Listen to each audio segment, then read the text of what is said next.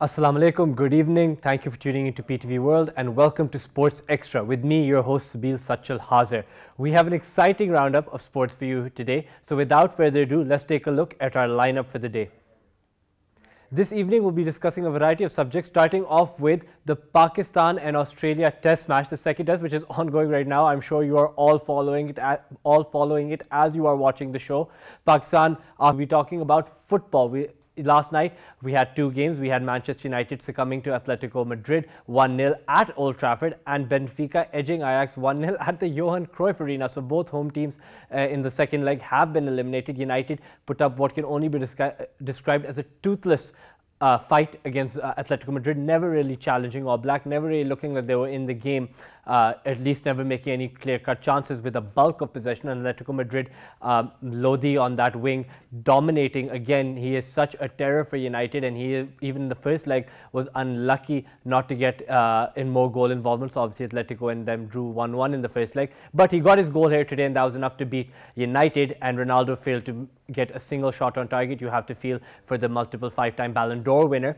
Apart from that, we also had Ajax, like I said, losing 1-0 thanks to a Nunes goal. They lost to Benfica 3-2 on aggregate. Another very fiery game with a lot of yellow cards and fouls, but exciting as well. For a 1-0 game, it did have a lot of action. That's our second segment of the day. And for this evening's final segment, we will be discussing Tom Brady, the man who only a few weeks ago we brought you an incredible package and we discussed in detail his career when he announced his retirement, has announced that he is coming back. So 6 weeks away from the game, and he just decided that, well, he needs to get back on the field.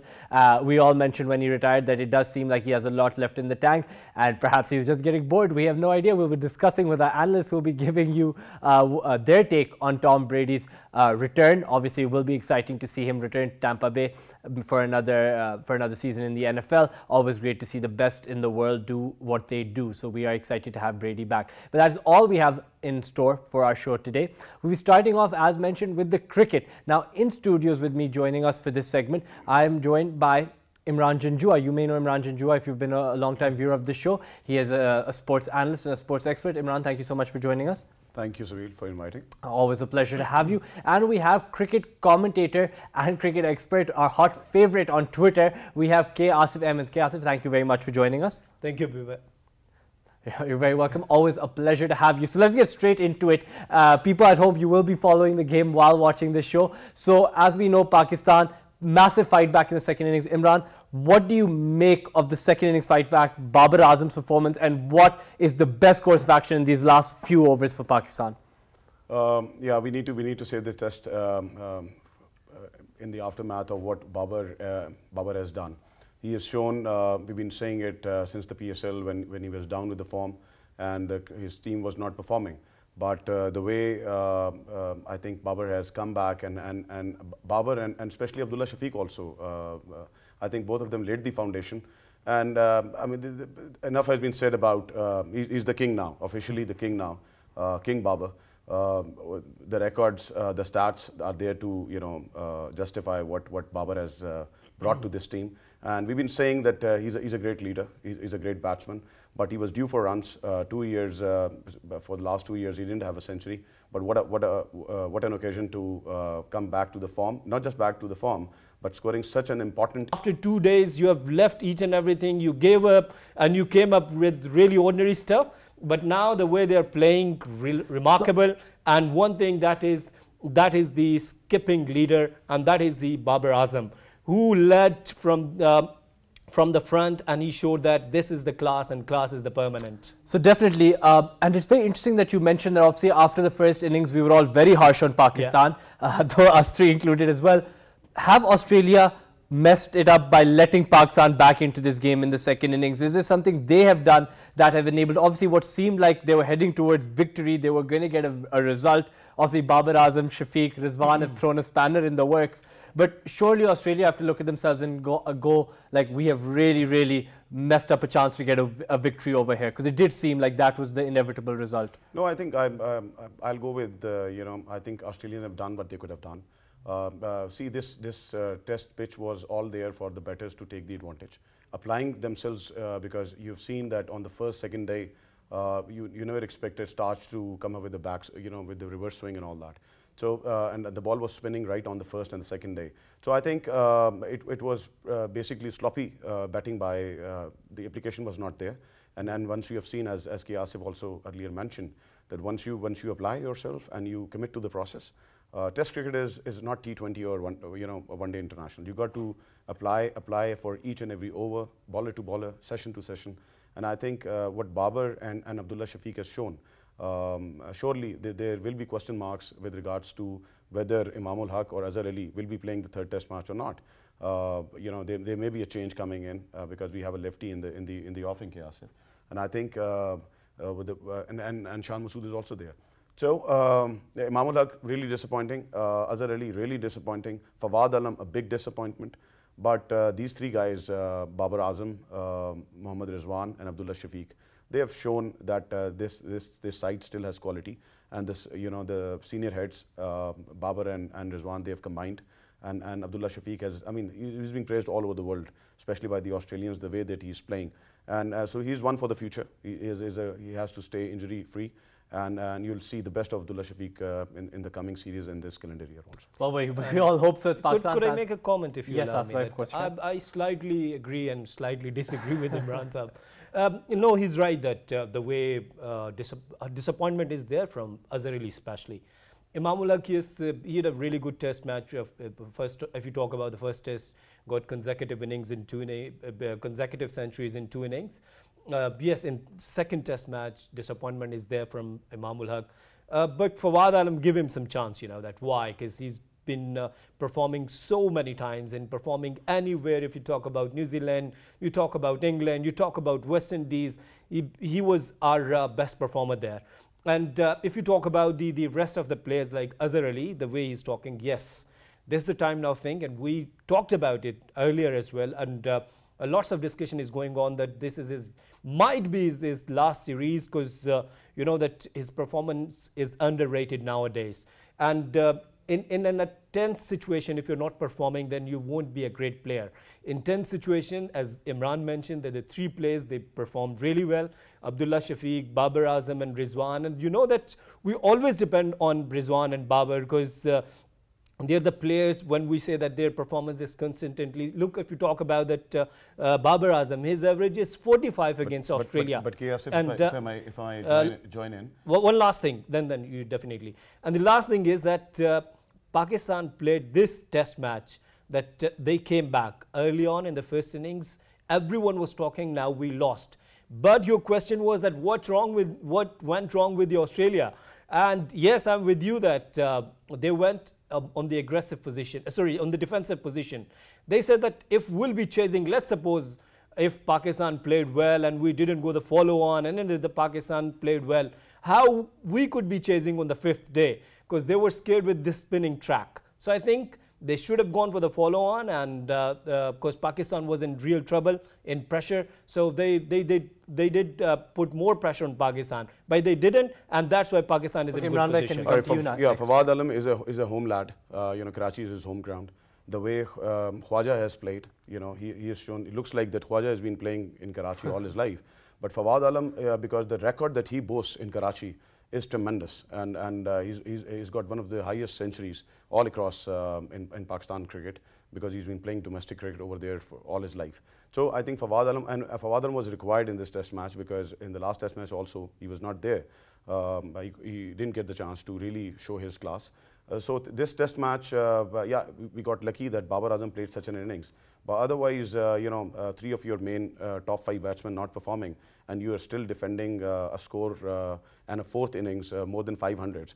So outclass performance by Babar Azam again and the two batters. Coming back to Australia, Sabeel, I think the pitch has not offered much. If you see in the first innings, we thought that Swepson, this is going to be a dream debut. He took the wicket of Babar Azam. But in the second innings, they've both of them, now they've got few wickets. But earlier, when Babar was playing along with Rizwan, both of them had combined for more than 120 overs and for a single wicket. And Stark was there on the first day. The ball was reverse swinging and all that. But I think again, enough has been said about Babar Azam and Abdullah Shafiq and Rizwan. So I think hats off to the way the three have handled this Australian bowling. 500 in the fourth inning is hell of a score to chase. So I think, again, if the series is drawn, I think we are all set for Lahore. And I'm not hopeful, it's going to be there's going to be, because the way the pitches are being there now, and the weather conditions. So I think it could be a drawn series otherwise. So this is a point I want to actually address, because obviously right now watching the game, everybody's focusing on the batting, and that's understandable because we're seeing our team bat. But in the first innings, we saw the first Pakistani innings when we were batting, we saw the Australian bowlers really take us to task and outclass us completely. So yes, in the second innings we've done better, but what can be done about the Pakistan bowling attack? Because we haven't really given much danger to Australia in either innings with our bowling attack. What can, Asif bhai, are there any changes we can make? Are there any players we can bring in? Or are they, like you see right now in the last few overs, Australia's fielding very aggressively. Is this something we need to do better? Because fine, our batsmen can rescue us and they're performing well sometimes and not, but it seems like our bowling isn't performing at all. So what is the solution there for our fielding and bowling? The one thing is that in Rawalpindi Test, everyone was shocked because even ICC said that this was an underrated pitch. So we were expecting something better in Karachi, but the same thing happened, that they made a really slow pitch, and everyone was talking about even the Australian fast bowlers, they struggled. Why they have taken so many wickets in the first innings, in the second innings, Nathan Lyon is the top wicket taker, is a spinner. The first innings for the Australia, if you see their line and length, they've targeted just stumps. They've targeted that they came up, this is what we call, that is wicket to wicket bowling. And Pakistan was missing there. Concerning your question, Pakistan was not thinking, Pakistani bowlers, they were not thinking out of the box, and they just targeting fourth or fifth stump outside the off stump and trying to chase the Australian batters and give them some edges. But it did not happen. And what happened actually, the Australian bowlers, they came up with the Yorkers, quick Yorkers. An aggressive strategy. Aggressive strategy, this is what, and they known for this aggression, And if you talk about that, what happened with the Fawad Alam in the first innings, what happened with the Fahim Ashraf, they went actually across the line. And to be very honest, the Mitchell Starc, he came up with the fastest delivery, I've seen against the Fawad Alam. It was a really quick delivery, and it was a slight mistake from the great batter Fawad Alam. He's a great batter. And if you talk about Fahim Ashraf, once again, he went for the T20 stuff and across the line. You should have understand that this is test cricket. Should have gone with the straighter bat. So this is the problem with the Pakistani bowlers, that think out of the box. Plenty of experience there. Though Shaheen is young, but Hassan Ali is a good performer. We need some, a little bit changed track in Lahore. We don't want to see this dead track as we have watched in Rawalpindi and Karachi. I want to see a little grass there. So let's, fast bowlers coming up, please do not scare about Mitchell Starc and Pat Cummins and Josh Hazelwood. Give some chance to your fast bowlers. Shaheen is there, Hassan is there, Fahim is there. So I think that the problem is pitches, with the pitch in concerning Pakistani fast bowlers. Rest, I think that this match is really remarkable for Pakistan because we have saved it from nail-biting inning. But again, on that point, Imran, I'll come to you. Our batting lineup is safe. This Babar Azam, Shafiq, Rizwan, we've mentioned them now. We're in the last 3 overs now. We might get a draw here. It's seeming likely that is possible. And again, I think Australia has let this slip by, as Asif mentioned, not giving us a follow-on and so on. But in the next game, pitches be however they may be, does our bowling attack need to be more aggressive, or does our lineup need to change, or what do you think is the strategy going into that? If, say, the pitches are the same, say we're getting another dead track, what can Pakistan do to get a result on those pitches? Or do you think they're not even going to try and they're going for draws? This is one of the great questions I've heard, while covering cricket.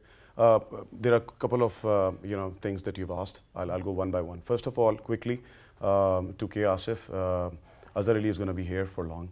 He's going to play another 10 years. Whatever. But, I don't know. This anyway, is your prediction? Let's move on. There are a couple of things. Let's hope it's 10 years. We're hoping it's 10 years. So yeah, he has to really improve, and I think we have Mohammad Yusuf there, and he has got a great record on the performance of one test. We cannot say he had a big 100 last test.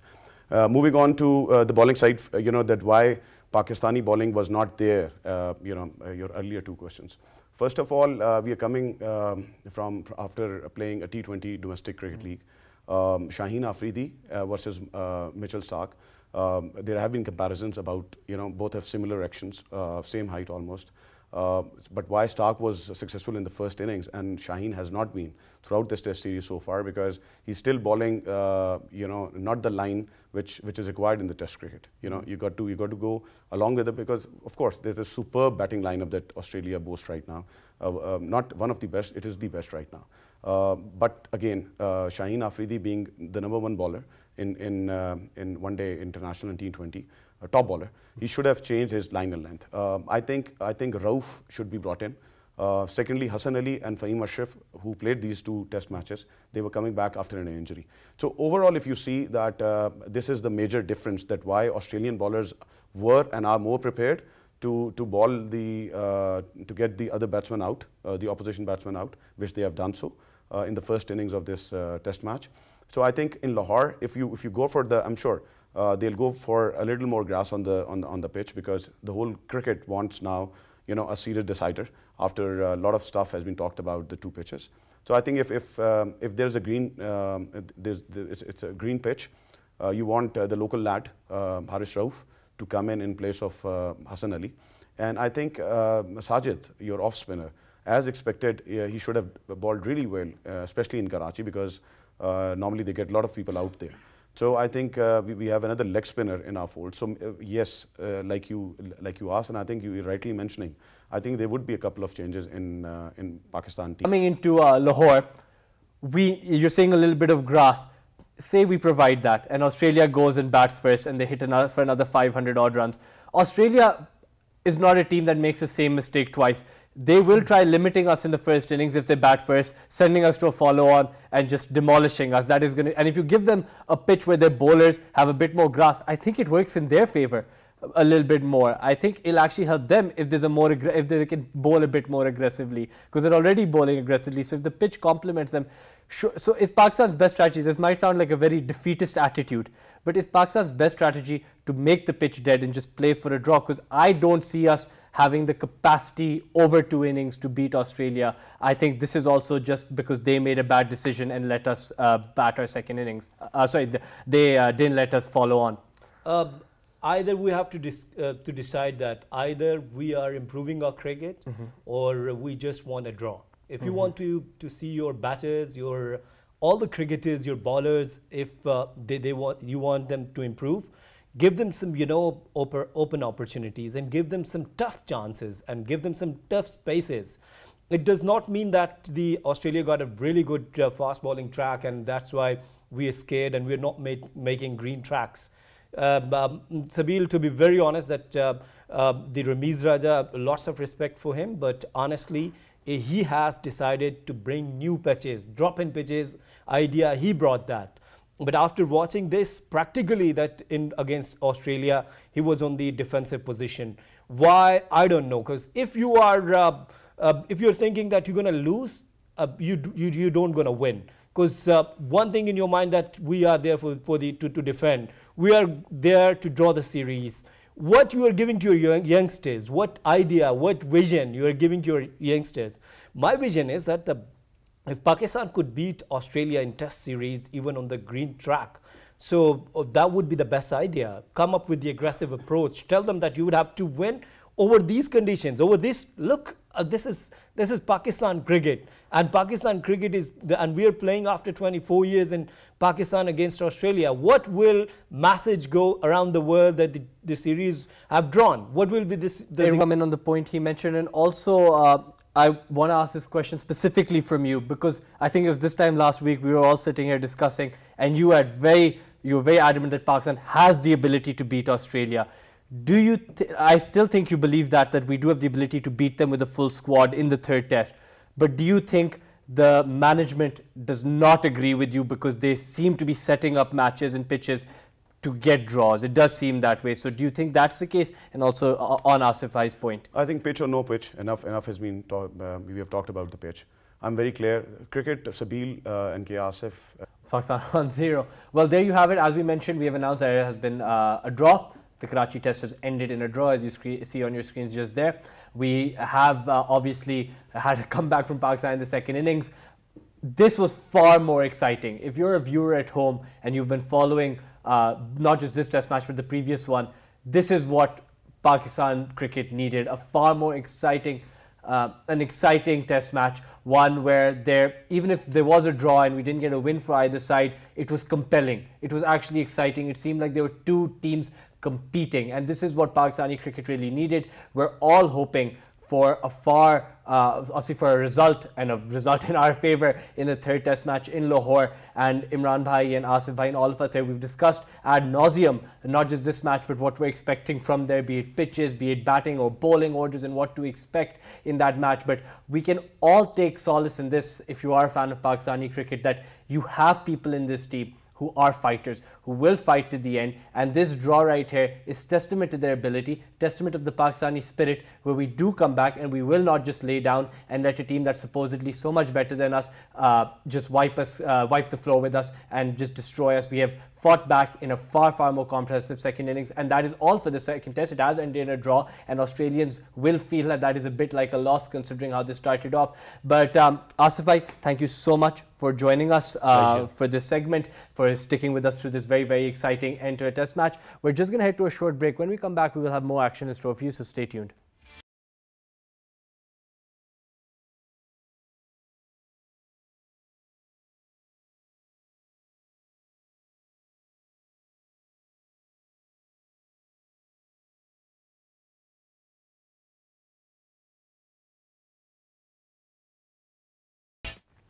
Thank you for joining us, viewers. I'm sure your heart is still racing from the end of that test match, which is very rare to see in test cricket. But thank you for sticking with us. We will now be moving on to our final segment of the day. We will be discussing the NFL and Tom Brady's return. We have a package on that. Let's go take a look. 2 months after the former Tampa Bay Buccaneers quarterback announced his retirement from professional football, Tom Brady, revered by many as the NFL's greatest ever quarterback, reversed his decision to retire, saying that he couldn't bear to be a spectator. Brady is returning to the Bucs for his 23rd NFL season. In announcing his return, the quarterback said he's got some unfinished business. His time as a retired NFL player barely lasted 40 days. The 44-year-old will return to the Bucs as the oldest active NFL player. Brady officially announced his retirement on 1st February following a stunning 22 NFL seasons and 7 Super Bowl titles, saying he wasn't going to make the competitive commitment to football anymore. Brady's quick reversal puts the Buccaneers in a much better position, as when the teams begin talking to and signing free agents, they will not have to search for a new starting quarterback. 2 runs and 7 passes to take the lead. First round pick out of Iowa. Brady, the fake and rolling and throwing, and that'll be caught. Well, there you have it. Tom Brady is returning to the NFL. Obviously a champion we're all happy to see. When we made a retirement package on him, we were all sad to go. And funnily enough, somebody spent $500,000 or so on buying his last NFL ball, which he threw, which clearly now is not his last. Imran, I want to come to you on this. You were here with us discussing Tom Brady when we discussed his retirement. What do you make of this return? Are you excited to see him back? And what do you think this means for the NFL? To have him back? I think Glazers are not getting it right at Man United, but his Brady's visit to and they have a stake in Buccaneers anyway. So I think they have convinced him to come back, and he was visiting London and meeting Ronaldo and everyone. But I think, of course, I mean, there are a lot of great champions, Sabeel, who have after the announcement they made a comeback. Michael Phelps is one. Michael Jordan is another one in basketball. So the champions, they always come back. They always have some unfinished business to play again. So welcome back, Tom Brady. There's nothing much to say, but welcoming a legend like Brady back, I think is going to inspire more people. I think the unfinished business he's talking about, I think there's a new roster. Buccaneers are going to add more players. The team is going to go through a rebuilding process through Brady, and I think he's going to play. And I think going forward he'll be involved. We thought that he'll be picking up golf as the new sports, but I think he's there with the game, which has given him so much in his life. So welcome back, Tom Brady. Okay, well, we've also been joined in studios by a long-time sports expert and analyst who comes on this show. We have Ali Mehdi with us. And Ali, I want to jump straight into it because we are short on time. the Buccaneers were going to go through a rebuild. They were losing their cornerback and running back. They were losing Carlton Davis and Fournette. They were going to lose them. They're probably reconsidering leaving now because Brady has come back. They haven't signed new contracts anywhere else. So now that Brady's coming back, how do you think the restructuring works? Obviously, Aaron Rodgers signing a new contract at Green Bay. So it does seem like we're in for another very exciting season of NFL. Extremely exciting season. You're talking about Aaron Legends, another legend for Green Bay Packers, who's actually decided to extend his contract. But the two players you mentioned, now that a legend like Tom Brady is coming back, it's going to inspire this team. Look, this team, Tampa Bay Buccaneers, they came so close. They lost to eventual champions LA Rams 30-27, and you could see towards the end he wasn't too sure, Tom Brady, whether he wanted to go and then come back, and then he took 2 months out to reflect how he is without the game, and then after his visit to Manchester decided that he probably wants to come back. He's extremely lean right now. He's very fit. He's very hungry, and he really wants that eighth title of his, and he's already won 5 MVPs, so he really wants to add to that. Well, Ali, Mehdi, Imran, Janjua, thank you both so much for taking part in the show.